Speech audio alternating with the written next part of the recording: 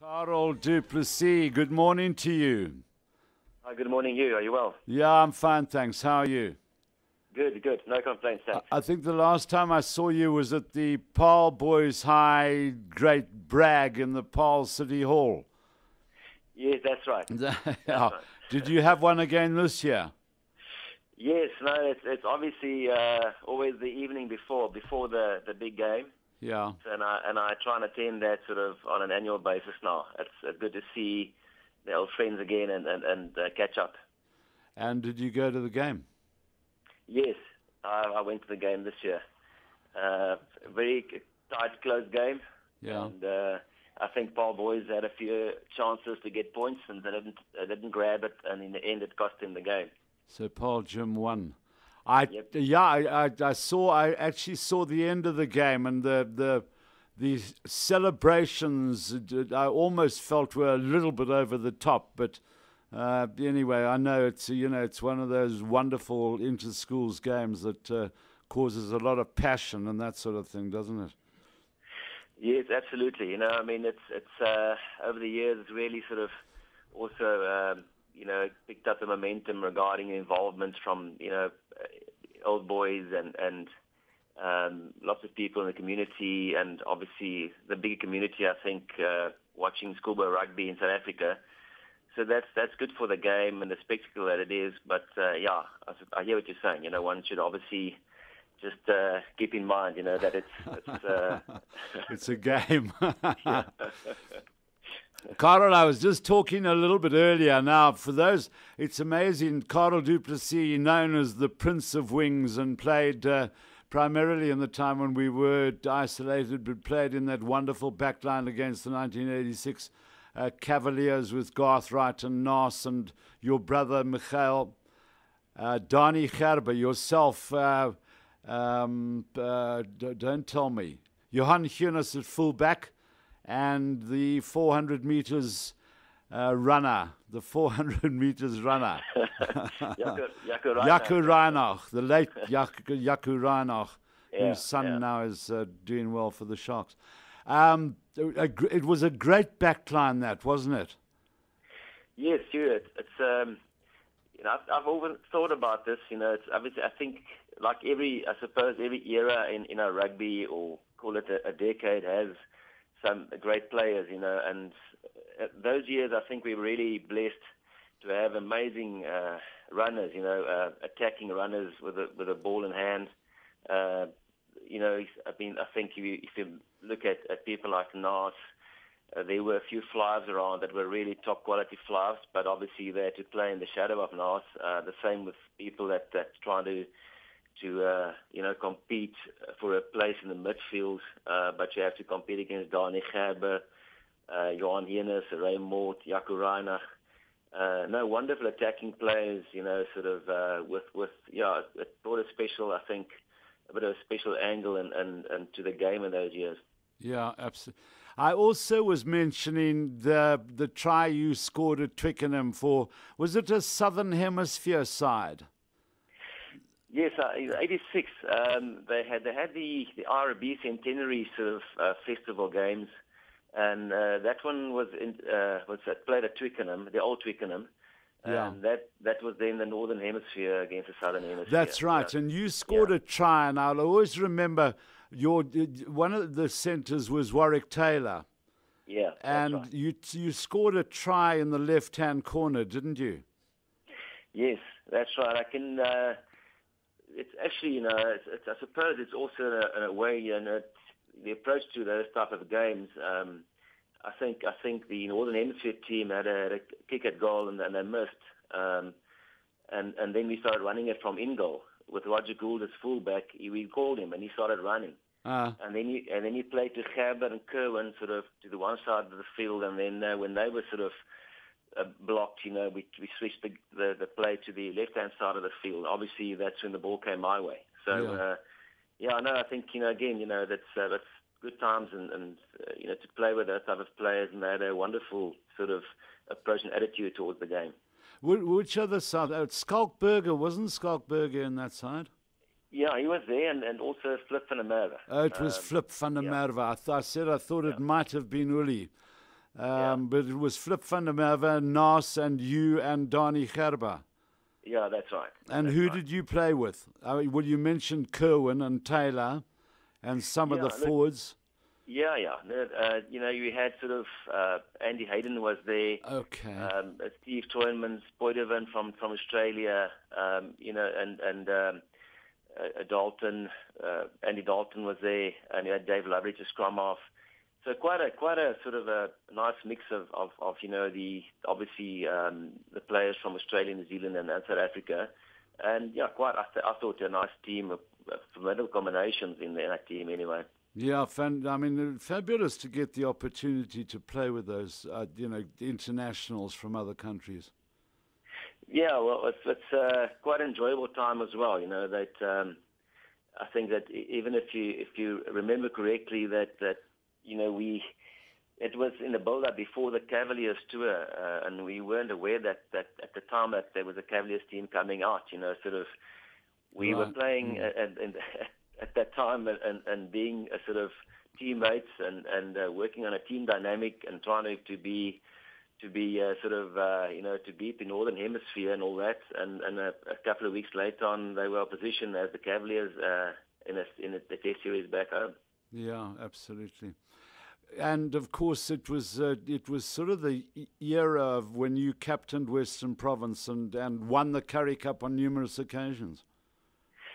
Yes, we had a very good run for a few seasons in that sort of early and mid '80s. We had a very strong pack. The province, pack of forwards at sort of those years are really sort of a strong unit, and provided quality sort of possession, from your set piece.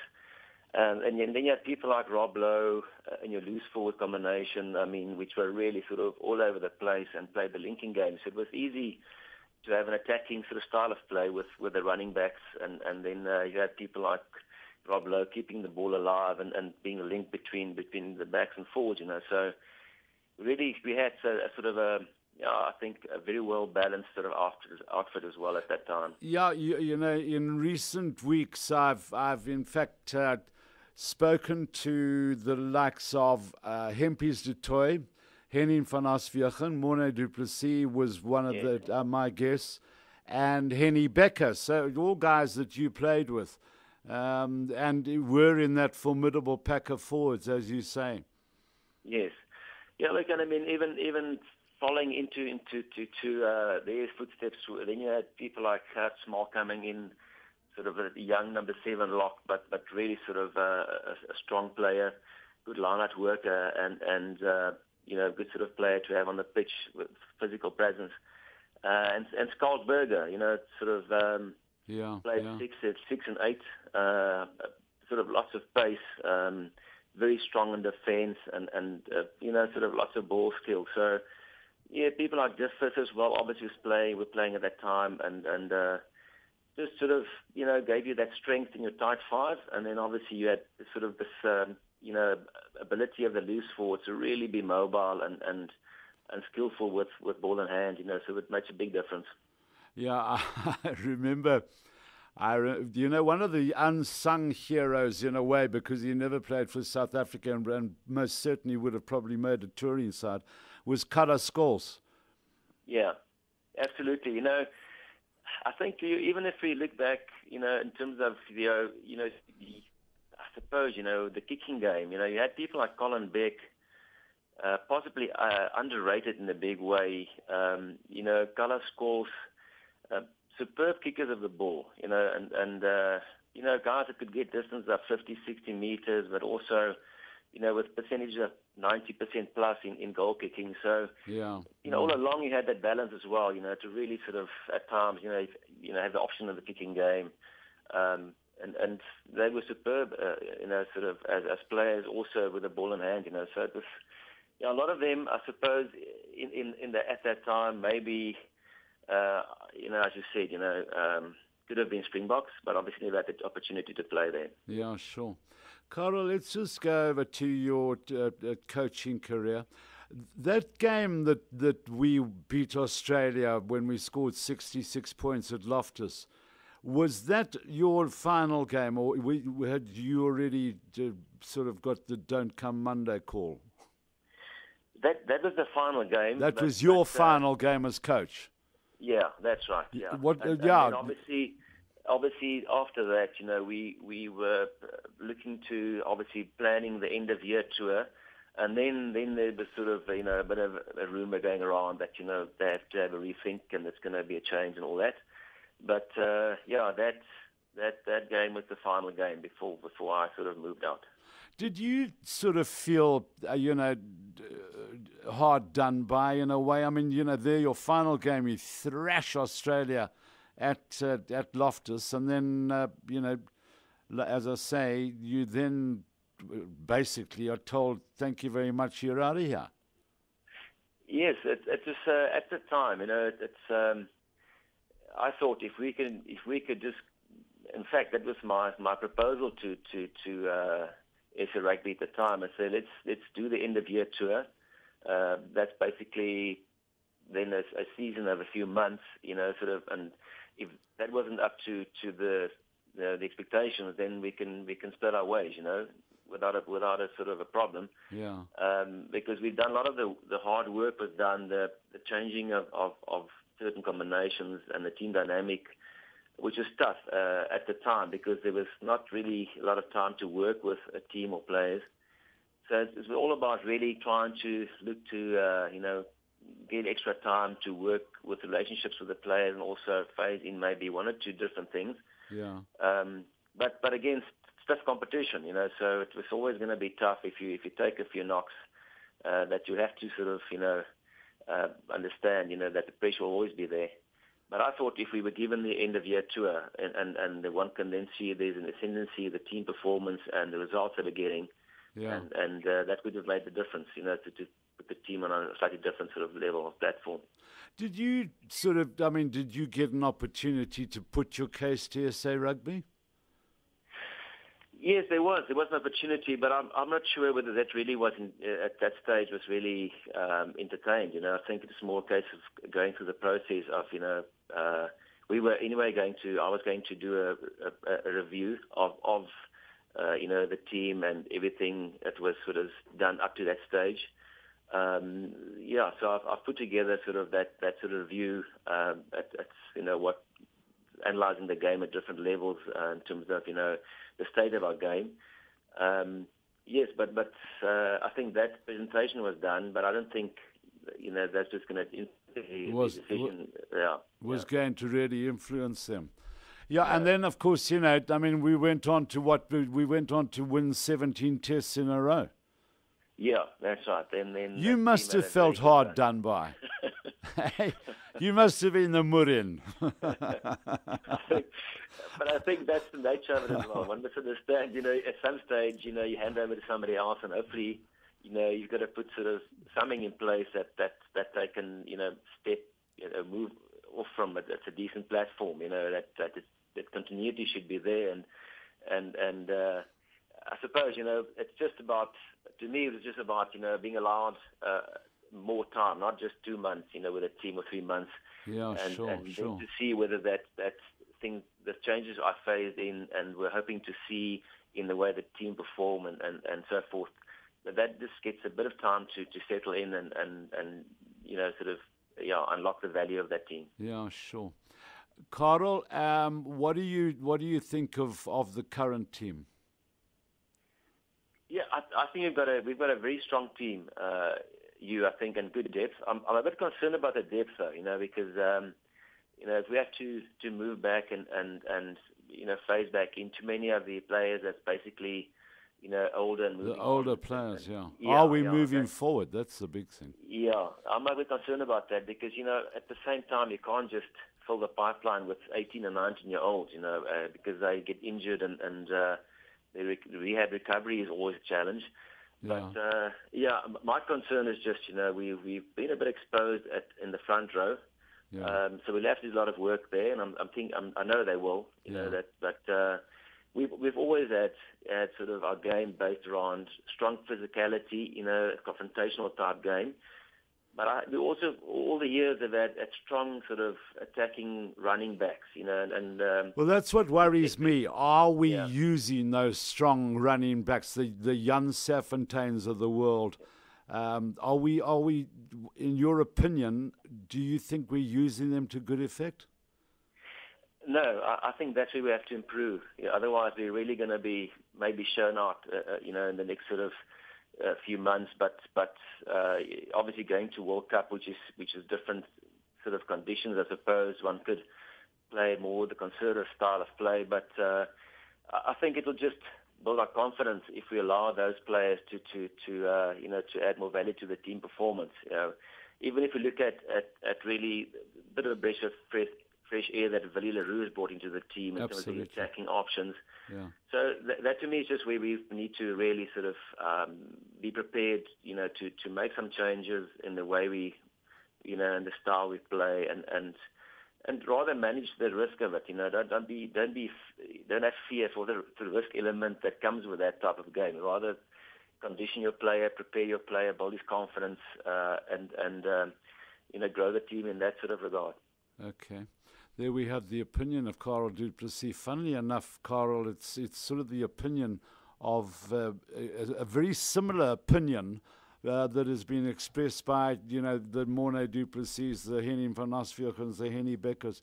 And what's great to see is the Cheslin Colbys and the Siabella Sinatlas of the world, the way they are fitting into the Western Province pattern and dodging people. People talk about swerves and side steps and stepping and all this. I always say, dodge the guy, run where the tackler isn't. Yeah, you're right too. I mean, I think we're realistic about the expectations of Test rugby. So you've got to sort of go in there and understand you can't have a free for all sort of high risk game. No, sure. But yes, it's about the evasive skills and the visual ability of I those like players that evasive skills. Yeah. And one should also, to me, it's the brand. I think it's where do you go with your brand, and to me the brand of the game is going to be to go out and enjoy watching Sinatla, having a full go, and being given opportunities, and space. Yeah. That's the next generation player. I think we must build our game around those skills and skill sets. I think anyway. Okay. I can remember my uncle. My uncle was very keen on sport, and I can remember him phoning me up and saying, I am going to watch Wits this afternoon because Wolf Rosenberg is playing. Yeah. And I'm going to Newlands because Carel du Plessis is playing. I'm going to, to the Nelson Mandela Stadium because Dani Gerber is playing. Yeah. Not because Eastern Province are playing, because Dani Gerber. We need to build those exciting personalities. Yeah, absolutely right. Yeah. And that in a way will also support your brand. It will grow your brand of the EP Kings and or the Western Province, the Stormers and so forth. Yeah. But you're right. I mean, to me, I'm going out there to watch Cheslin Colby and Sinatla play. Yeah. And I'm trying to take the next generation of supporter, which we hopefully we'll get to up the live attendance of the game, take them with me, and so they can identify with the Cheslin and the Siabella Sinatlas, Yeah. So that's the idea. So that's the next generation of people looking to watch the game and follow the game. They obviously associate themselves and identify with those heroes and role models, And I think it's all about the excitement of it, and hopefully we can get that mix right, where you understand you need to win the game as well, but the way you win it is important. Yeah, fabulous. We live too on the tweets that we get, and I've just had a tweet from one Graham du Plessis who says, agreed, Mr. Blades. That applies to our big loose forwards, always looking for contact. Run for the space rather, damn it. Well, Graham, I'm pleased you agree. I'm pleased you agree with the great Carel du Plessis. Carel, this is a little bit of where are we now, or where are they now, our former great sporting heroes. Where are you now? Yeah, look, we still close to sport of the game. I'm involved with technology that we bring into this performances analysis side of things. So it's game analysis, but also that we try and trace and track the athlete better. With GPS sort of devices and so on. And ultimately, hopefully, you can contribute towards the player or the athlete performing at a certain level more often than not, but understand how to manage that workload so you don't get fatigued, you don't get burnout. Are you doing this as a business? Yeah, we're doing it as a business. Yeah. So we're building and rolling that out. Yeah. Oh wow! And so you're offering your services to provinces and that type of thing. Yes, but it's to the provinces, but also it's also looking at how one can improve the athlete.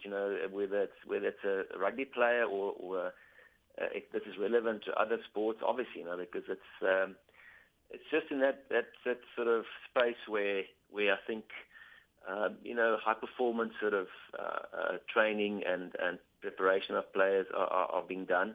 Yeah. Try and see if one can add something in there where they can train better, train smarter, perform better more often, and try and avoid sort of burnout and injury risk by overloading players. So. And are you in partnership with anybody? No, we have a small business that we're driving on that, and we look at basically we see the sporting teams or elite teams as the partner. They go out between the four white lines, and we see if we can play a role to support them in the way they prepare the athlete. So how interesting is that? Yeah, that's terrific. Where are you living now? I'm still Cape Town based, Western Cape. Yeah. So you live in Cape Town? No, just outside of Cape Town, Durbanville area. That's sort of the northern suburbs, halfway between Cape Town and Stellenbosch. But so I don't have the problem of the traffic like you have, So I don't have to face traffic for an hour or 2 hours every day of my life. So that makes things a bit easier. No, well, I'm lucky. The Balls Radio studio is against the traffic, so that's rather lucky on a Monday morning. And then, of course, I'm semi-retired, so I now have to make my way to rugby grounds around. I spend more time on aircraft than on the roads. Carel, tell me now, your son was a good fly half. Where is your boy now? Yeah, he's at the moment finishing off with the Sharks Academy. He's had sort of his time with the Sharks Academy, and playing rugby obviously, and doing the high performance rugby thing, but obviously at the same time having to study as well. So he's with the Sharks Academy at the moment. And is he playing? Is he getting some game time for the Sharks? Yeah, no, not the seniors. No, I mean the junior sides. Yeah, he's recovering from injury. Oh, shame. But he's had a good season. He's had a good season so far. He was actually he was with Andre Pollard. They were the two flyers at the Junior World Cup. So that was. Yeah, well, there we go. Yeah. So he made the SA under-20 side, as I know. Yeah. Fabulous stuff. Yeah. Okay, Carel, can you believe we've been talking for 25 minutes? And I've come to the end of my time on the show, and it's great to talk to you. It's great to hear you sounding so healthy and doing what you're doing. And thank you very much. Thanks for taking the time to talk to me. Yes, Hugh. That's good to talk to you, and keep well. We'll see you soon. Thank you. Thanks. Cheers, Carel. Bye-bye. The great Carel du Plessis. What a player he was. You younger guys who missed the opportunity of seeing. Carel du Plessis, VK, he would run and his hips would go one way and his legs would go the other way. And they called him the Prince of Wings. The Prince of Wings, Carel du Plessis, captained Western Province to many a Currie Cup victory. I remember him scoring a try. I was commentating the game. He scored a try in the Currie Cup final right at the end against Northern Transvaal. They were in injury time, and he ran past about 5 of the Northern Transvaal players to score and to level the scores. I'm not going to mention the fly half who missed the kick. Shame he missed the conversion from the touchline to win the game. Western Province against Northern Transvaal. I've come to the end of my time. Wings of Change Golf Day. Book your spot at the Wings of Change Golf Day today. There are only a few 4 balls and sponsorship opportunities left, so don't delay. 23rd of September 2014. That's this month, folks. 23rd of September 2014, shotgun start, that is, at 11:30. Wingate Park Golf Club, that's just this side, Pretoria. 4-ball alliance, 2 scores to count, 3 players plus 1 allocated celebrity. I told you, I said to my daughter, I'm playing in a celebrity golf day. She said, I wonder who your celebrity will be. Contact Diane Mark from Mark My Words. Contact Diane Mark from Mark My Words. Listen, grab a pencil. 082 793 9337 or email Diane, that's Diane, at markmywords, one word, markmywords.co.za. 082 793 9337 or Diane at markmywords.co.za. We have one Graham du Plessis. That was great to hear. Oh, great. Yeah, Gary, it's fantastic, isn't it, that these guys take the time out to talk to me. And the great Carel du Plessis, the last one. We've had Hempies du Toit. We've had Morne du Plessis. We've had Henning van Aswegen. We've had Henny Becker. We will have more. I won't be here next Monday because on Wednesday I'm off to Perth, packing for Perth. And so in order for me to, I will only be getting back next Monday. My time is up. The mob are here. They're moving into the studio to entertain you. So it's time for me to say, I hope that you have an unbelievable week. Thanks, Comfort. Thanks, VK. Bye.